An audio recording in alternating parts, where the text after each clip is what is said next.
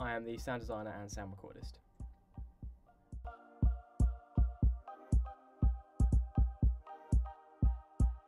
What I would like out of this project is basically a fantastic piece which I can put onto my portfolio, helps to build up my show reel, so when I graduate I can take it to further study as an example of what I can do, and alternatively potentially for employers, whether they be freelance or employers working in a post-production house, just to kind of say, hey, here's my skills, here's what I have to offer, here's my back catalogue of work as well, and just use that as kind of a stepping stone to just building up what I can show people.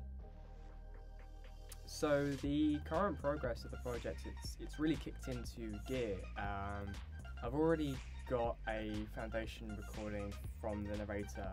He's a fantastic voice actor called Rob Paul, and an actor as well. I've only ever worked with him just doing VO. He's sent through some brilliant first recordings for the life of Dr. Seuss and its rhyme, and it's really helped to shape it and give a fantastic pace to the project.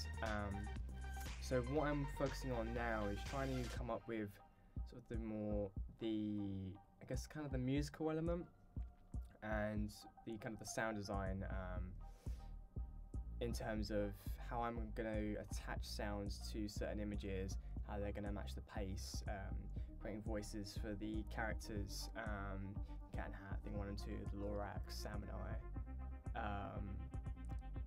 And it's just kind of that process really, just thinking about how I'm going to build up these characters and build extra layers into the film and how it's going to sink in and work with the voiceover.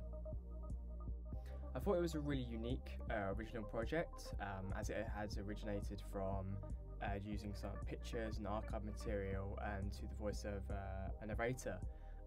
It was really a blank canvas for sound. There was no sense of dialogue or sound effects or foley that we need to be taken into account for initially, which really kind of has given me the opportunity to just have a full creative scope in how I'm going to approach that.